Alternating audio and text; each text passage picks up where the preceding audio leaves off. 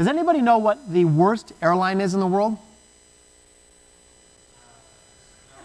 Delta? What else?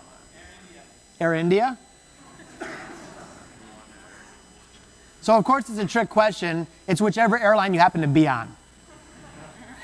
Because they all stink, don't they? I mean, terrible service. You feel like you're trapped. You know, they eat the same horrible peanuts. It's awful. It's a lousy experience. And then let's face it, airlines tell their story identically. I mean, they're basically indistinguishable. You don't even care which airline you're on at some point. Like, sometimes you could forget. Except if you happen to be in South Africa and you happen to be on Kulula Airlines. Here's a picture of a Kulula airline airplane. Now, Kulula has some personality. They don't take themselves too seriously, and they have some fun with it. You can see they do some cool things with their planes. Shows you the nose cone, you got the radar antenna and a really big dish inside. So they're having fun, they're being cool, they're being very different. Now you'd say, all right, are they telling their story just like some weird guys in the paint shop got a little nuts? No.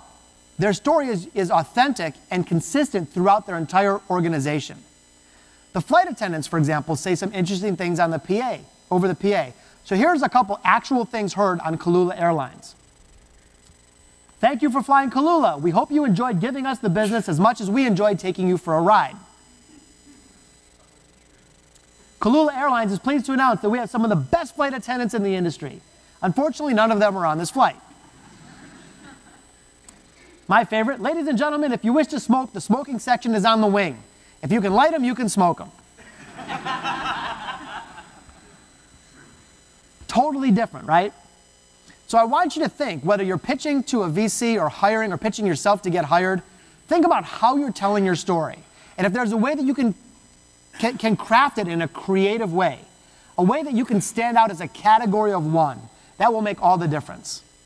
I've literally hired thousands of people in Southeast Michigan over the last 15 plus years.